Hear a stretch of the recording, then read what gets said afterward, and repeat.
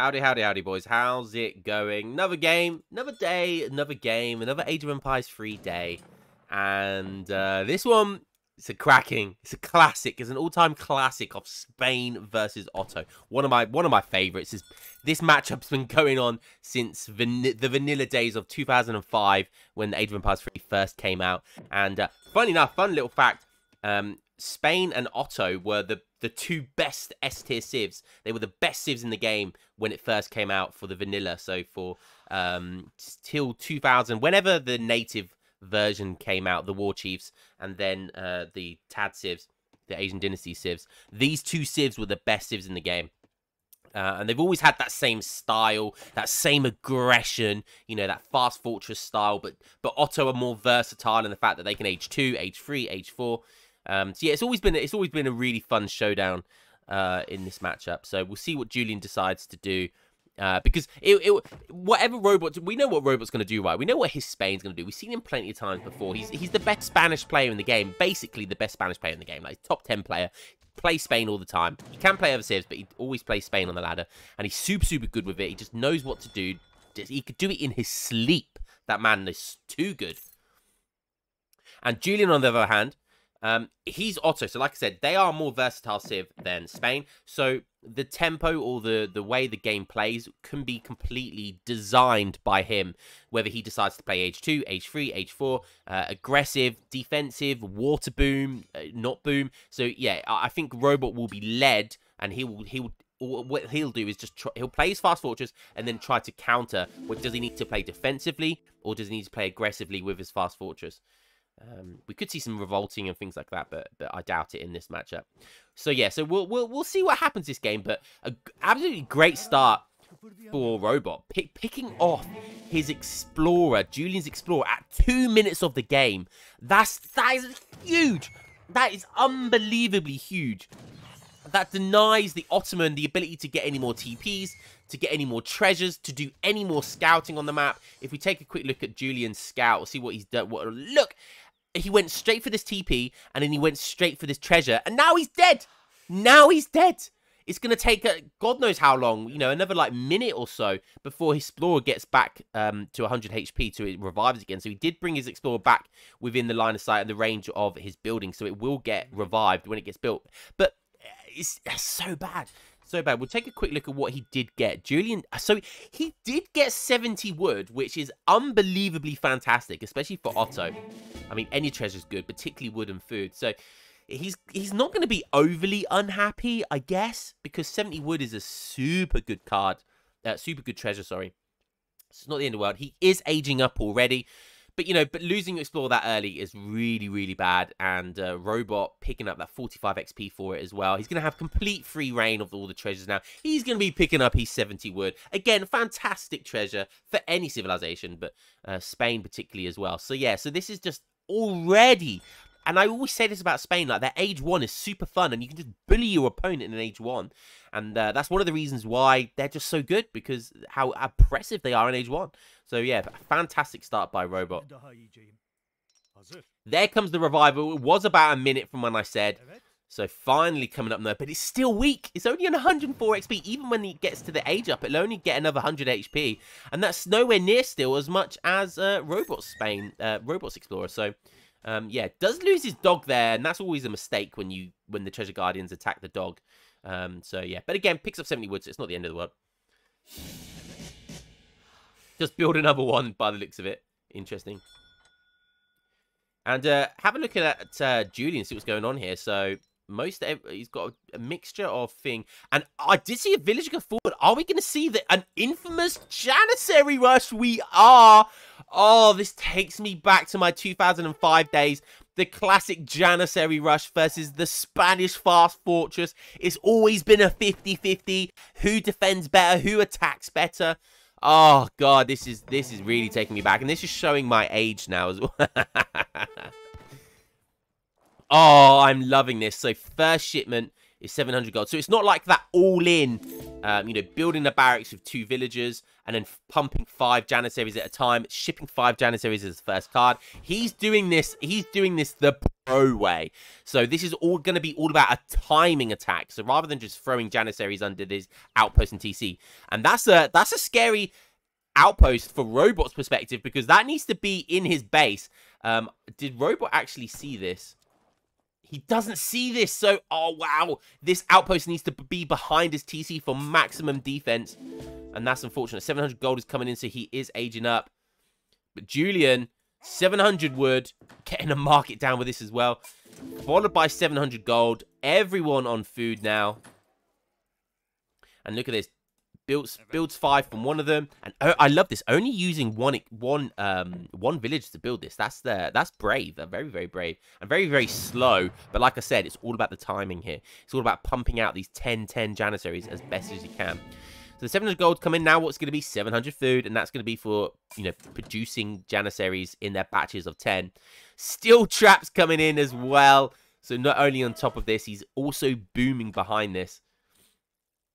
So 700 wood for that infrastructure, for that extra, for the housing, for the market, for all the upgrades. I love this play, and using that one villager to build this he's timed it. He knows how to time this perfectly. So yeah, Julian is phenomenal with his builds. Honestly, he knows how to time everything perfectly. So getting a batch of how many is he going to get here? 3, 6. So getting a batch of 6 out, that's still better than 5. So that's still better than having just 1 barracks. But now the 700 food comes in, he's likely going to get a big batch of 10 here. And because he's making so many Janissaries, he's getting lots of experience points. So look at this, 6 minute 40 timing. He wants to be in Robot's face around the 7-minute mark, and that's around the mark that they age up. So you want to hit them when they age up. Don't let them get any tempo. Don't let them get that 2 Falconet shipment out and do any damage to your Janissaries as best as you can. So it's all about that timing. So like I said, there's another batch of 10 Janissaries. Janissaries are tough as nails as well. 215 HP compared to 150. It's a lot. That is a lot of extra HP to tank. Going to be taking on these Musketeers, and Robot doesn't want to be losing these Musketeers. Minutemen getting popped now as well, but that's, I don't know. Is he timing his timing here? He does age up. He ages up with the crossbows, and that's definitely the right thing to do. But now look at this. Another 10 Janissaries, or it won't be quite 10, will it? It'll be, what, 4, 5, 6, maybe? Yeah, so we've got to have another timing of 6 Janissaries. So throughout all of this, he's always had batches of more than 5 Janissaries, which is the maximum you would get from 1 barracks. And now with the free delis, that's on purpose. The free deli timing is always super important because it adds that dynamic of being able to kill those Falconets. There's not a lot of anti-cav here, and the Janissaries are just walking right up into front of his face. That's exactly what they're designed to do. I'm not looking at Robot's screen. I want to know when that time is going to come. Are we going to see 5 Lancers, or are we going to see the 2 Falconets? The 2 Falconets popping out. The Janissaries go on melee. The delis are there, just like I said, for that flank. Just to be able to kill those Falconets. Once the Falconets go down, how much damage are they going to have done? That's still a scary mass of Janissaries. There's no Explorer left, so he can't make more docks. He's already shipped his Minutemen. Azap's now coming in as well. That's going to be super good for Siege. He does still have his barracks, so he could still be making lots. He could be making skirmishes right now. The 3 delis are down. The 3 delis are down. That's super important. But does Robot have the resources? Oh, he doesn't. He does have capitalism in, but oh no, he doesn't have any way of being able to produce any units. And I think the barracks went down. He was trying to build some stuff. 5 Lancers pop. I think he might have bought his Explorer back. He did, and now he's going to be making 5 doggos. But is it going to be enough? 5 dogs is a lot. But look at this. Oh my god, another 8 Janissaries or so coming in. It's tough, but the Janissaries are tougher. Oh, the dogs are putting to work. Classic dogs. Age 3 dogs with 170 HP. They got more HP than age 2 Musketeers. Oh, you love to see it. And the last doggo makes his last stand. The Explorer goes down again. And now we just got a small batch of Janissaries. But Four Lancers might be enough to clean that up. If he's going to stay there, no, I was going to say, yeah, that's far too risky against TC5. TC5 as well this whole time. Been hitting down these Janissaries, but the Janissaries survived so many shots because they got that 215 HP. Azap's coming in though against Lancers. That's so good. Like, oh, Julian just has this build down perfectly. He knows exactly what the build order of robot will be, what he's going to be sending, and he just has an answer for every scenario. And this is just such a beautiful rush from Julian here. Don't forget behind this, he's still booming. He's got steel traps. He's now booming with 5 Uriks for 5 settler shipment behind this. And what does Robot have left in the tank? He's still got 10 villagers trapped inside his TC. He's trying to build another barracks, but I can't see what he can make here. He needs skirmishers. He desperately needs skirmishers. Lancers are coming in. They could sneak a nice attack against 5 Janissaries here, but even 5 Janissaries will do well versus 4 Lancers. And these are coming to the rescue as well, and yeah, 2 of them go down. A third one going down now. And this is just, the Botto rush from Julian. It's magnificent. You very, very rarely see Janissary rushes at this high elo. It's just beautiful to see one of the best players in the game just have the perfect timing. So you don't see Janissary rushes at, 2000 elo plus very often. But when you do, my God, are they the best Janissary rushes you have ever seen. Lancer coming in with the Rodolero timing now. A few more Musketeers, and he actually went from veteran Musketeers. I'm not sure about that. That feels like a huge mistake. Definitely wanted skirmishers. When those 3 delis went down, you definitely wanted skirmishers.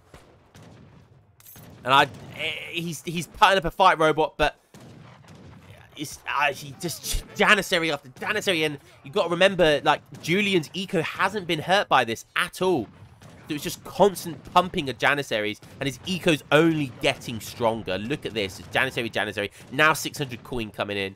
And look at this. Using up almost all of his age 2 cards. He still doesn't have a lot of mass here. TC5 is doing work. More Musketeers coming in. They are veteran. I just can't see. And he needs like 10 Musketeers here. He needs at least 10 Musketeers to fight this off. Some villagers going down. Just more Janissaries, and just Robot must be thinking it's just infinite Janissary glitch right now. What's going on? His TC's down to less than half HP. And these Musketeers are trying their best to kite here. Janissaries go up north, trying to chase the hero. Doesn't want to make any more doggos from that. And look at this. Just look. Oh, and beautiful. And look at that. It was just going to be more infinite Janissaries coming in here. 30 villagers. It was just a beautiful timing by Julian, like moving in at the exact timing with the free deli when the first shipment for Spain was going to come in. Julian knows that timing. It's instinct to him, and you saw when he walked up into the TC with the free deli, that wasn't by accident. He caught those 2 Falconets there. And it's not often Robot loses. I've seen Robot defend this type of rush time and time again. But Julian perfectly pulled it off. And if ever you want to copy a Janissary rush, that, my friend, is how you do it. Very, very GG, well played. Ended on 30 villagers. All resources gathered. Military, 77 Janissaries. 77 Janissaries were made that game. And it only lasted for 12 minutes. Guys, that's been one of my favorite games in a long while. Janissary Rush versus a Spanish Fast Fortress. It's always a 50-50 game when it comes to that. I hope you guys enjoyed that one as much as I did. And I will catch you in the next one. Guys, thank you for all your support. Peace.